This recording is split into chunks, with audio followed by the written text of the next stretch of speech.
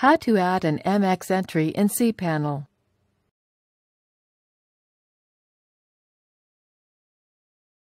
This demo assumes you've already logged into cPanel. Now let's learn how to set up MX entries. Click the MX entry icon. Setting a custom MX entry is useful if you want your email handled by another server, or if you want to set up a backup email server. Enter a priority number for the new MX record. The lower priority numbers will be tried first, followed by higher numbers.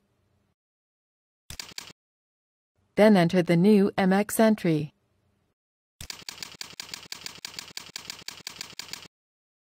Click Add New Record.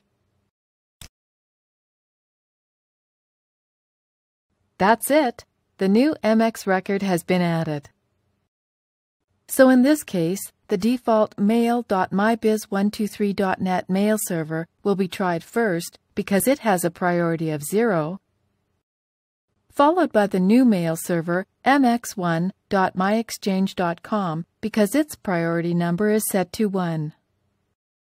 You can return to this page at any time to make changes to your MX entries and their priorities, or to delete existing MX entries, which we'll do now.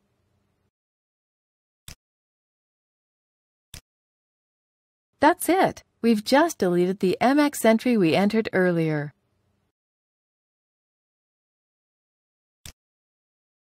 This is the end of the tutorial.